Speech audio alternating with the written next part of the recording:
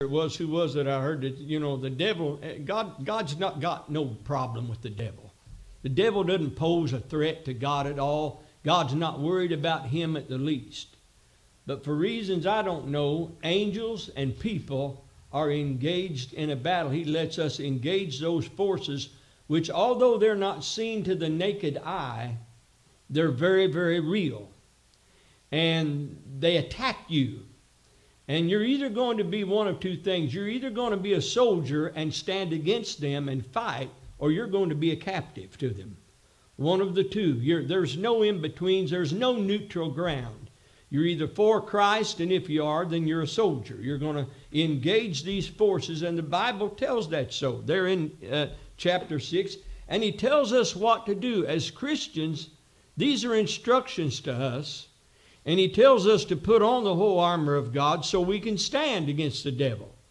That's very plain instructions there. And then he tells us what we're up against. Doesn't explain everything, but it's stated. For we wrestle not against flesh and blood, but against principalities, powers, against the rulers of darkness of this world, against spiritual wickedness in high places. There just seems to me by reading that there is sort of a chain of command in the kingdom of darkness. There's those that are up higher than other. Principality means a prince or a ruler over an area. And so he seems to have it organized to some extent. And there's a concentrated effort to overthrow God, overthrow you, overthrow everything that God wants. And we're going to run into that. I think Brother Tom, I listened to his message from last week, and you hear it all the time. There's three enemies that we've got. We've got the world, the system that puts pressures on us and everything. We've got our flesh to deal with, and then we have the devil. He comes and he capitalizes on these other two things at times. But make no mistake, you will engage him. Now, most of the time, he may attack you physically through a sickness of some kind. That happens. But most of the time, even with that, the sickness, the battle is right between your ears. It's there in your mind. And so Paul gives us a list of things to put on so we can stand victorious over this. And we're not going to spend any time on them, but you've got the helmet of salvation, the breastplate of righteousness, your loins girt with truth, feet shod with the preparation of the gospel, and above all of that, a shield of faith. And he says you'll be able to quench how many of the fiery darts? All of them. Every one. That's why the devil will attack your faith. That's why Jesus told Peter, said, Satan desires to sift you, but I prayed for you that your faith does not fail you. That's the area he attacks. If you can get a shield down, well, he's wide open to the other areas. Then he goes on and tells us these are our defensive weapons, but then he tells us the offensive weapon we have, and that's the sword of the Spirit, which is the Word of God. And that's what Jesus used against Satan in the wilderness. He didn't say, I'm the Son of God, you better not mess with me. He said, it is written. It is written, and that's why Christians need to know their Bibles, because he will come at you in the realm of thought. And sometimes those thoughts can be very real.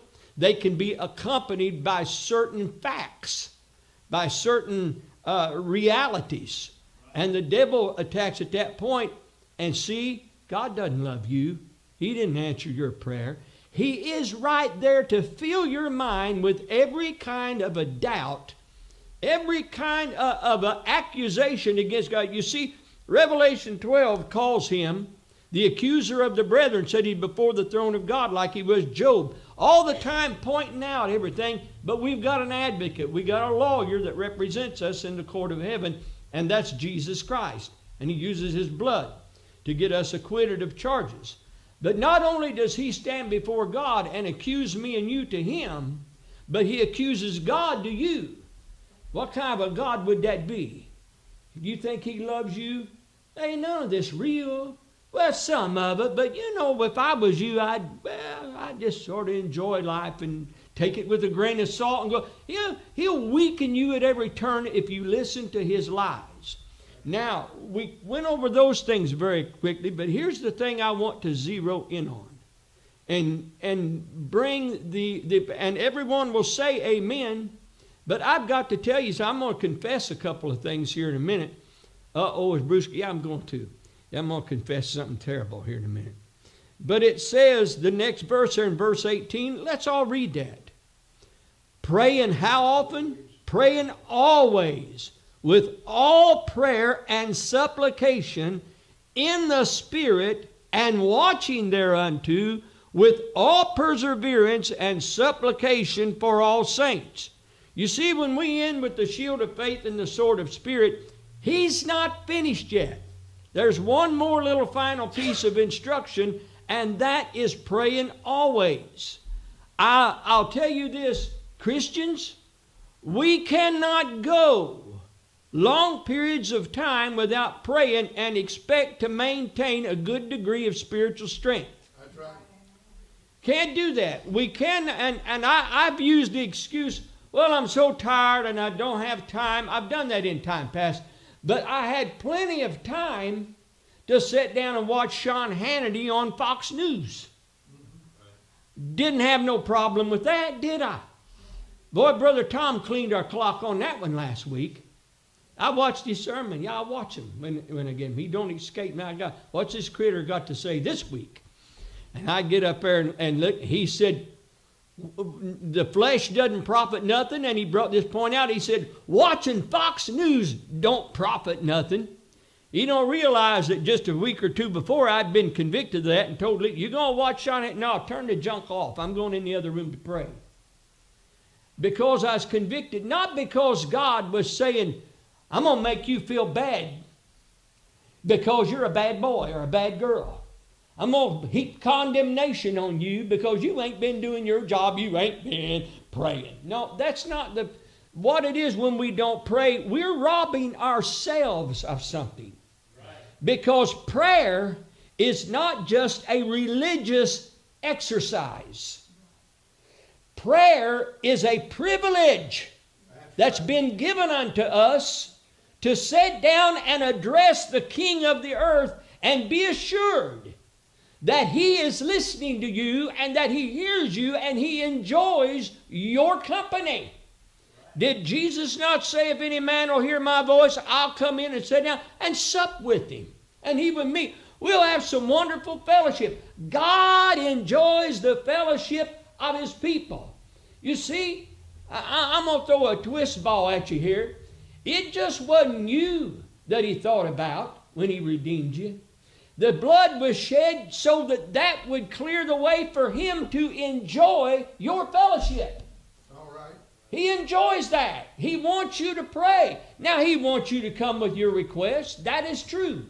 But He wants to tell me, of course, I know everything about you, but I want to hear from Him. He wants time, good quality time.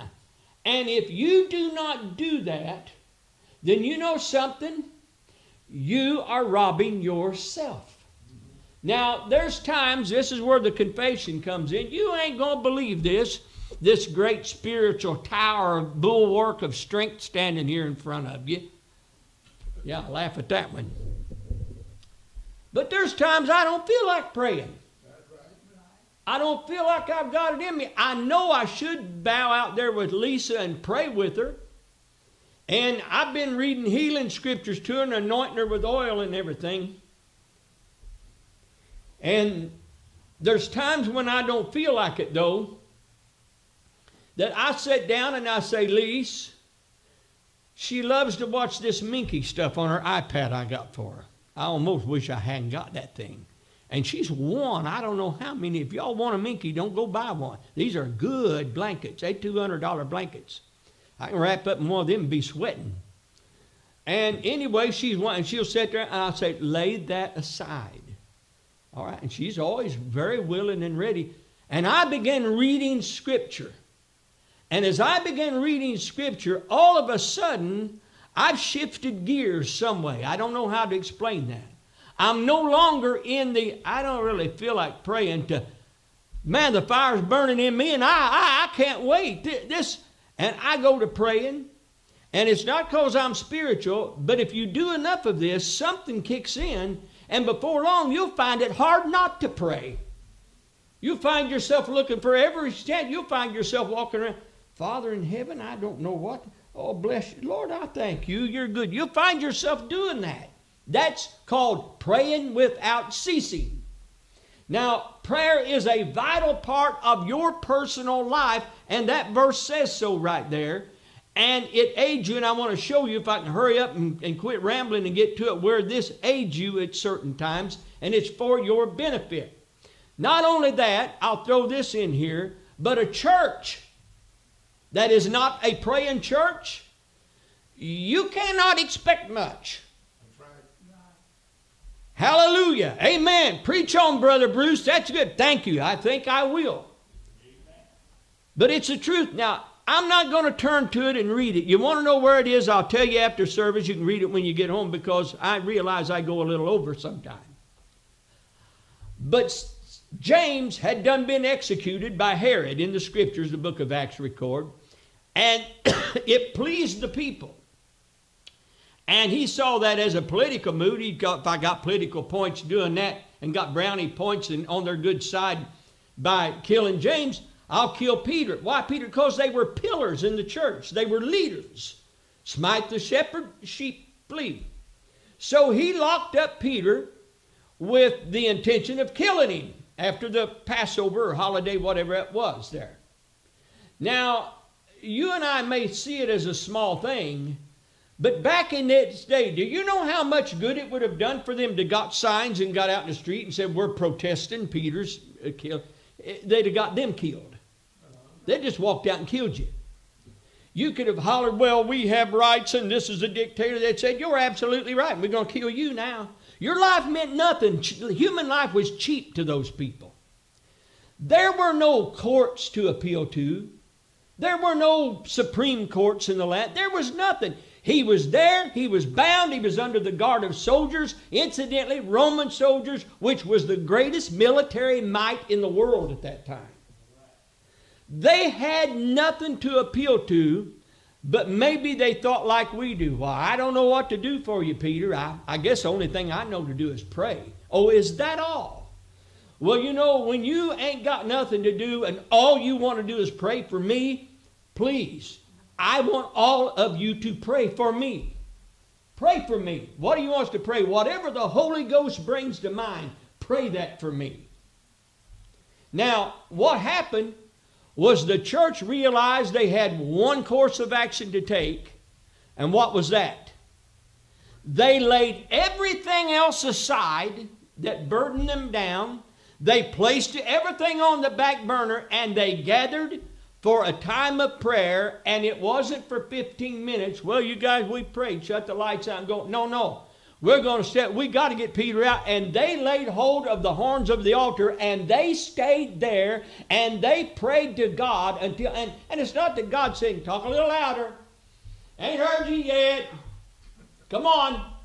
No, it's, I'm going to tell you something. And I've experienced it myself of recent times. When you go to God in sincere prayer and you're driven there and you feel that intensity and you lay your own selfish desire, which there's nothing wrong with things we need. But at the same time, all of a sudden that takes a back seat and your heart is burdened by the Holy Ghost and you find yourself praying about things and people and stuff that He brings to mind.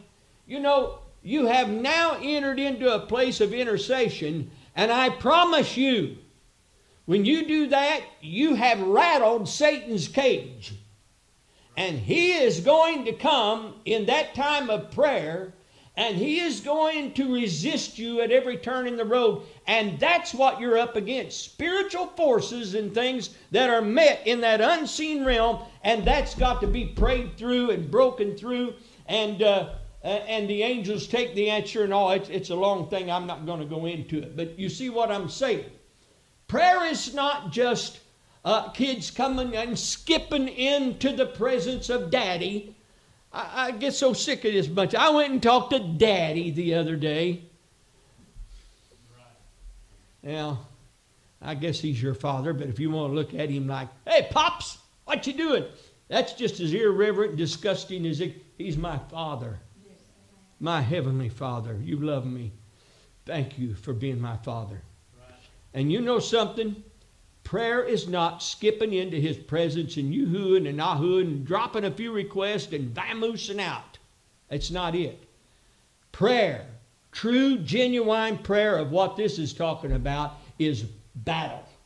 It's a fight. It's a war. And ministers are not the only ones to do this. These are instructions to the church as a whole. And he says, praying always. And we're going to take this verse apart right here. I'm taking time, but please, let's go look at this. Praying always, that does not mean periodically. You need to have time. I do with Lisa. Me and her, I go out, shut it off, shut it off. And we pray. And I pray over her. And she needs it. And physically, she just lays around anyway. That's another. And so we pray. And then sometimes when I'm done with her, I just continue praying, walking back into that little room. Brother Steve been in that little junk room of mine. It was an office at one time. Tried to make it that. And I get in, I'll shut the door so as not to disturb her. I ain't going to get quiet. I ain't going to be quiet in my own home. I'm going to pray. Talk to God. There's needs. There's needs in lives of people sitting here. There's needs in the church here. We need encouragement. There's needs in my life. I ain't going to shut up. This ain't no time to shut up. Offer up a little there. I've offered my prayer up and beat it packed to the couch and sit there and glue into garbage and popcorn for 2 or 3 hours. It's not a time for that. The country's in danger. Forces are at work. We're being threatened. Well, God's got it under control. He does. You can rest in that. But this is a realm of mystery I don't understand. He, what's the word? He solicits, or what, that ain't it, but he uses your prayers as a way to get things done. And you become a partner with him. Workers together. Amen. We're workers with him. He calls on you. Well, he don't call on me. Well, are you living that far from him that you can't hear his voice saying, come away, my beloved. Come away. Why, what's the great need? I need some time with you, my child. I want to hear your voice. I want to sit down. Tell me what's all on you. I made a way through the blood of Christ. You have now access to the holiest of all where I dwell. You can come and talk to me. I want you to do that. Now, praying always with all prayer and supplication in the Spirit. What does supplication mean? This is where I had to write some stuff down. Is this all right? And don't say it to be nice to me. Is this all right? Yeah. All right. Brother Steve said it was, so it is. Supplication, does anybody know what that means? That's it, Debbie. It means to entreat, to ask, to make humble and earnest entreaty, or to petition. That's what that means, is go to God with your request. He wants you to, well, what do I want? God, I want you to save my neighbor. I prayed for me. Well, some request, something like that, that's not, well, God, what I'd like is I'd like that $500 deductible it's going to cost me to get my car fixed. No, lay that aside. He knows I need that. I've got something to confess to you here in just a moment. And it may not be great to you, but it was great to me when it struck my heart. Supplication is asking for things. Now it says, and do it in the Spirit. What does that mean? Pray in the Spirit. If you will allow me, let us first go over to Jude 1 and 20. There's only one chapter in. Now, I told you how important faith was, didn't I? A shield of faith, that's important. Don't you think, and not only that, we're not going to turn to it, but in Hebrews 11 it says, without faith it is impossible to please him. Now, another scripture in 2 Peter says we're to add to our faith. God gives us the measure of faith. God saves us by faith. Now, it's up to you to fuel that fire. Now, have you got Jude and 1? Praying in the Spirit. Verse 20, but you, beloved, building up yourselves in your most holy... Wait a second, that didn't read right. Building up yourself. God build me up. You build it up. Building up your most holy faith. Doing what? Praying in the Holy Ghost. Making supplications in the Spirit. Praying in the Holy Ghost. Do you see the connection there? Now, I don't know that there's a verse of Scripture in the Bible that tells me exactly what this is or defines it. But I'm going to give you a couple scriptures of what I see and things. I will tell you first of all what praying in the Holy Ghost is not. Praying in the Holy Ghost is not some dead formality that goes on in a lot of churches. It's not some dead prayer that's read off of a piece of paper somewhere. It's not somebody mumbling over Aunt Jane's boil that she's got on the bottom of her foot or something like that. Let me tell you something. When you pray, you have a partner. And that partner has been called because he realizes my weakness and your weakness. What is Jesus called the Holy Ghost? He called him the Comforter.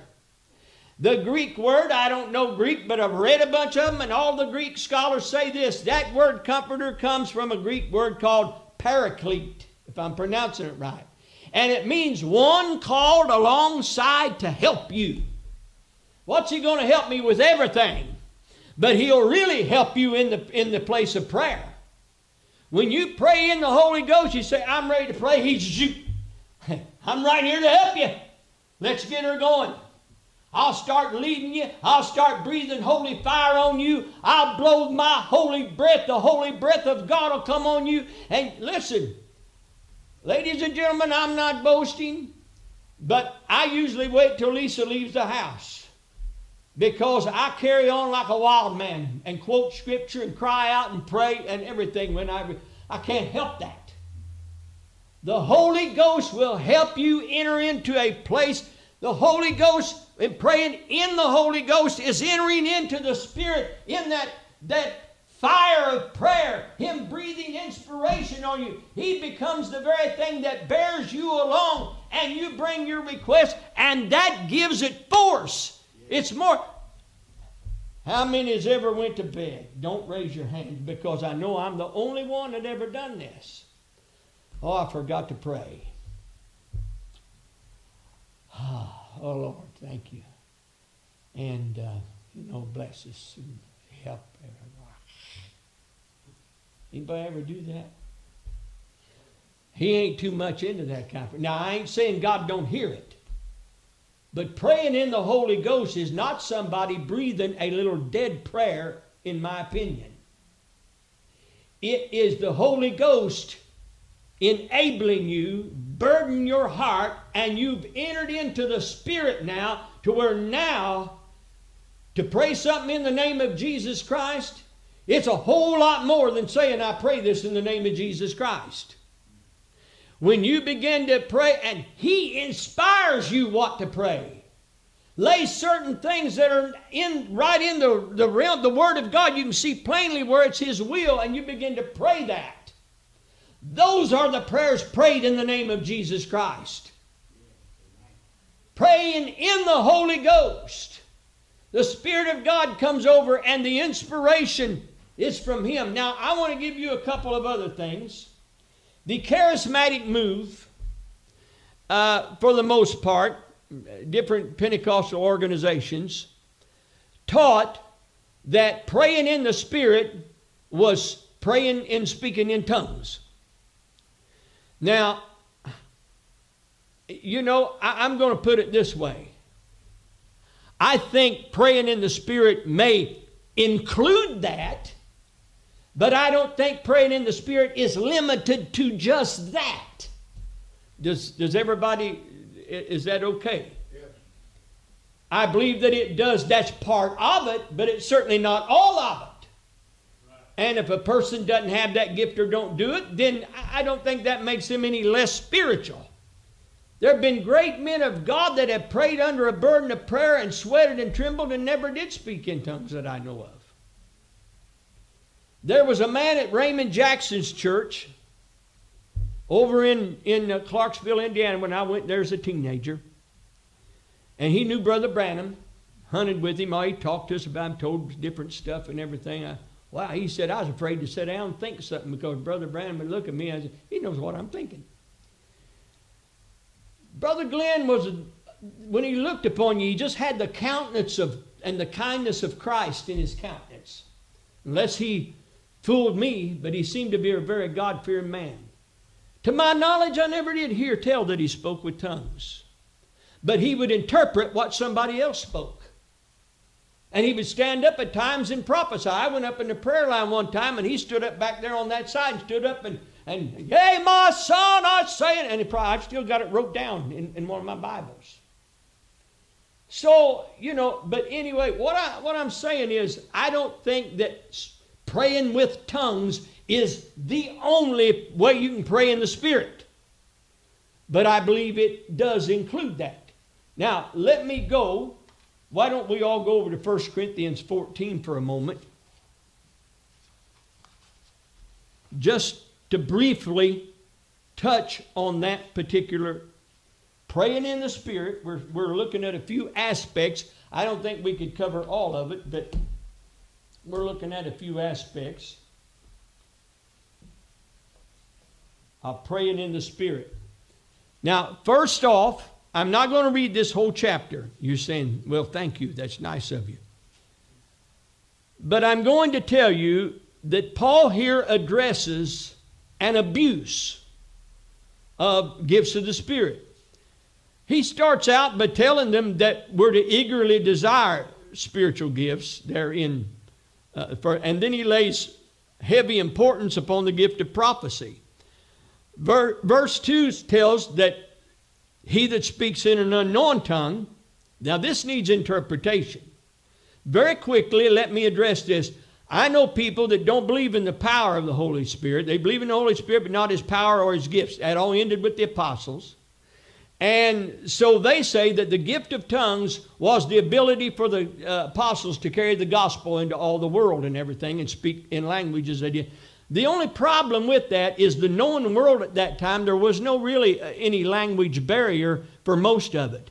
Greek was a common language that was spoke almost everywhere for the areas that they went to and evangelized. And not only that, if they're speaking in a tongue that these Corinthians, now the Corinthian church was Gentile church, they spoke Greek. Paul spoke Greek. Jesus spoke Greek. That's another lesson for another time, but I could prove that to you.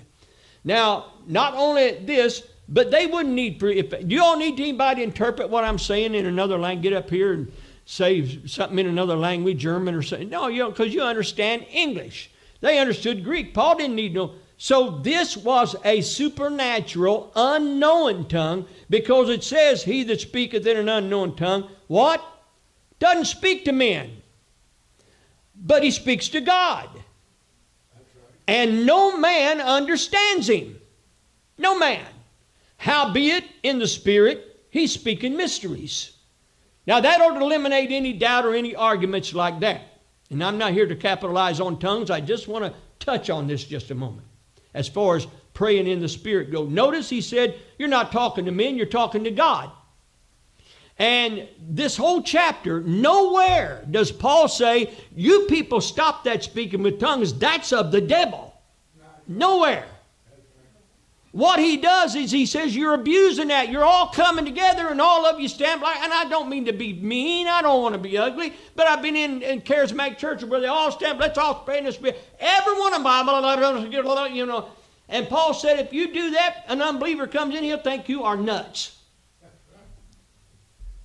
You don't throw the baby out with the bathwater. Well, just quit speaking in tongues. No, Paul said in order. In a matter of fact, he says over in the end of that chapter, he says, covet to prophesy, that's in verse 39, and forbid not to speak with tongues. Don't be telling people not to speak with tongues. But if you're going to do it here in the open assembly, then you know what? What good would it do for me to stand here and start and saying a bunch of stuff? Would y'all be sitting there saying, okay. The Bible says he that speaks in a tongue, it says he edifies himself. It says that there in verse 4, he charges himself up. But it doesn't do you any good unless it's interpreted.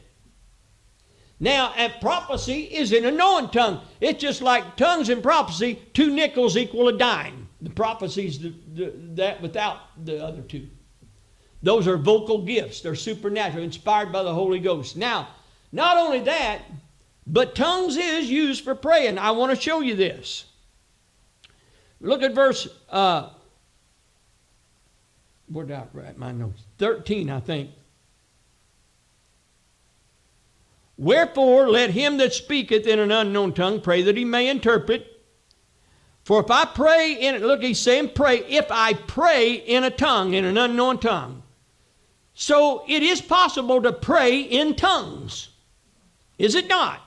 Now, notice what he says. My spirit prays, but my understanding is unfruitful. What is it? What am I going to do then? I will pray with the Spirit. Which means I will pray with tongues and I will pray with my understanding also. I will sing with the Spirit. Singing in tongues. Ladies and gentlemen, Brother Tom may throw me out after this next statement. If you don't want to hear anybody do that, don't come to my house because I do it.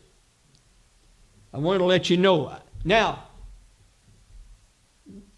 I haven't got time to go, and I just wanted to make brief mention of this. I've already spent too much time on it, but I just want you to know this. During a time of worship and praying and shouting, and somebody lets out a big flutter of tongues, doesn't require interpretation. They're not addressing the church. They're not in front of it or anything like that. They're praising God. And God giving them the utterance to do that. And I'm going to tell you up front, to me, it feels good. Well, we can't go on feelings. Well, okay, do you want to feel bad? It just, I'm spiritual. I don't feel nothing. God's sake. Paul said, now, Brother Tom does this all the time, and I've got the idea from him. Matter of fact, he was the one I told Lisa in here 3 or 4 years ago. She got me this amplified version. He's known for saying 2 things, and I say this jokingly, but I don't mean no disrespect. He's known for saying, let's read that in the Amplified, and salvation is of the Lord. Now, I'm going to